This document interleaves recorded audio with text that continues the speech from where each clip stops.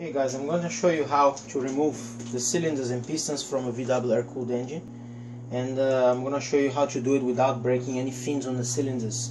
So this is what I do. I make marks on the pistons and cylinders in a way that they're not going to come off. I don't use marking pens or paint or anything, because after you wash it, it might come off. So I'm going to show you what I do. I use a little drill bit and I make a little hole, not a hole, just a mark on the cylinders and on the pistons. For example, here we have number 1, so I'm just going to make a tiny little mark. That's gonna, here we go. There's a very tiny mark, it's not going to interfere with anything. And I do the same on my cylinder.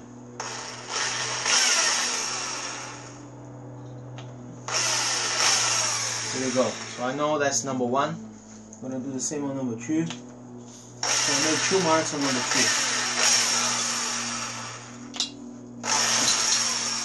Oops.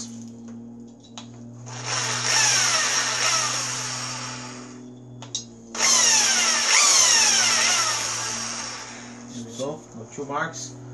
I'm going to turn my engine, make 2 marks on piston number 2. 2 tiny ones.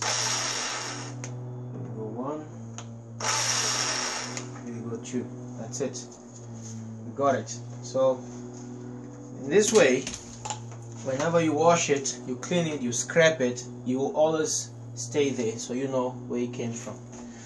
So let's get this cool tin off. Guys, must remember, always use this tin. This is critical for the life of your engine. If you don't use this, you can have big problems in your cooling system. For example, your engine is going to overheat. Not that it's going to overheat, but it's going to heat more than it should. It's not going to cool properly. So make sure you use it. Okay, here's what I do. I get my rubber mallet, and as I told you in the other video, this engine has never been stripped before. It's an original VW engine, standard. The car's got 47,000 miles on, so it's probably going to be hard to come off, but you can do it without breaking it. So here's what I do. I'm going to hold at the bottom, in not just holding, but I'm going to hold and pull out and hit a few times here. It's already loose. Here we go again. You're going to go rocking, and I'm going to hit and pull at the same time. Here we are. I'm pulling.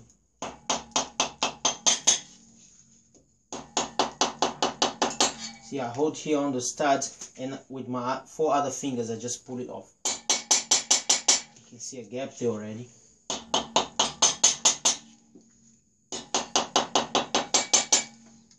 Just be gentle, don't hit it too hard, you can break it.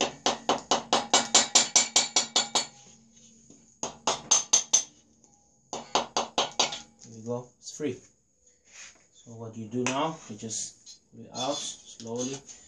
Hold the piston, don't let it hit the bottom, because you still, in my case, I still want to use it.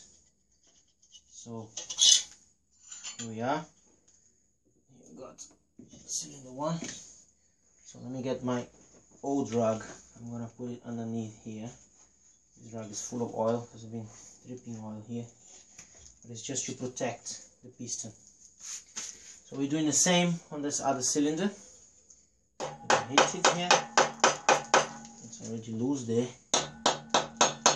Hit here. It's a hit and pull motion. So I'm putting my arm against the case and I'm pulling it. You see? That's why I'm hitting a few more times at the bottom.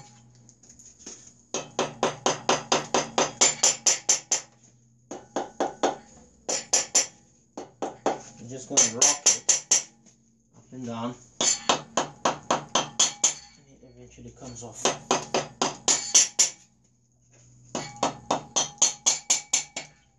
It's almost there. There we go. Loose. No damage. You see? So same thing again. Now the piston is at the bottom, so you want to hold your hand underneath. Here we go. That one's off. I'm going to hold the piston, turn the engine a little bit, just so I can fit my rag in there, old oily rag. Here we go. So let's get this circlips off. Get all of them at one time. There's one. You need to get longer, long nose pliers. This is not as long as it could and it should be. These are quite loose. Not very good though. On performance engines I use Teflon buttons, which they still one day. So let me just get this off. Another trick I do, I hit the piston a little bit, so then it expands, and you don't have to hit the wrist pin as hard as when it's cold. So you just hit a little bit where the wrist pin goes, in that area, in the piston, not in the pin, just to expand a little bit, to make your life easier.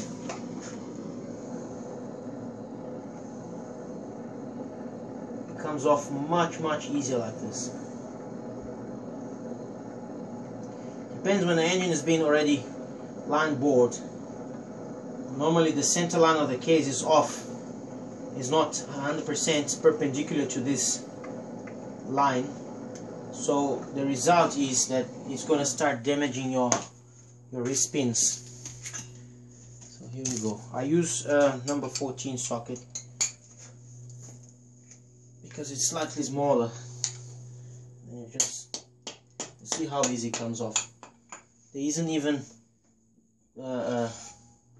where you can actually damage it, because it just slides off. So that's number one. Here go number one. Let's do it again. Oh, my rag is on fire. Yes. Okay, here we go. I'm pulling out this one. Let's get the last circlip out.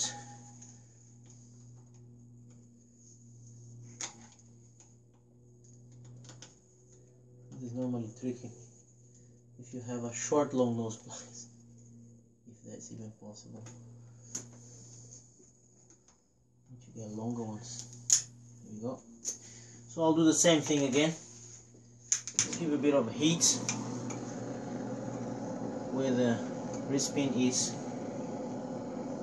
just to expand the piston a little bit. It'll make your life much easier.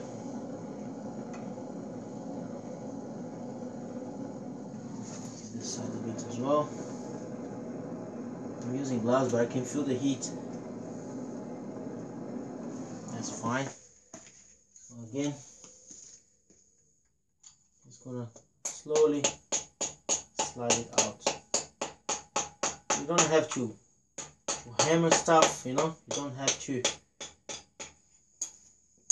to be brute. These are gentle things. And there we go. So you've got your cylinders out without damaging anything. Thanks for watching. Please keep your eye.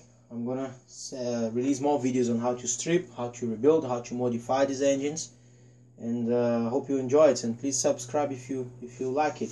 Thanks very much for watching.